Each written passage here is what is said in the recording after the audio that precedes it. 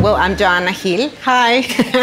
I'm a candidate PhD student of the Institute für Thermoverfahrenstechnik. And I'm also the co-founder and CEO of the Start-Up LignoPure. So with engineering, you have the chance to reshape industries like oil, energy, plastic. So this is the way in which engineers can do a contribution to the world.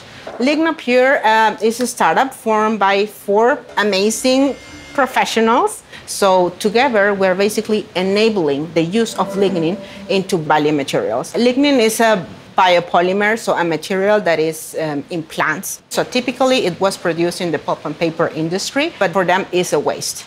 There is a product that is produced in million tons worldwide, but nobody is using it. So what I did was taking this waste from the biorefinery and convert it into a valuable product. This is a polyurethane foam. This is an insulating material you use for construction. So typically you use some toxic components for the production of this. So we're trying to replace some of the components with the lignin. The lignin can act as a flame retardant. The typical foams, you will just light a fire and they will just go.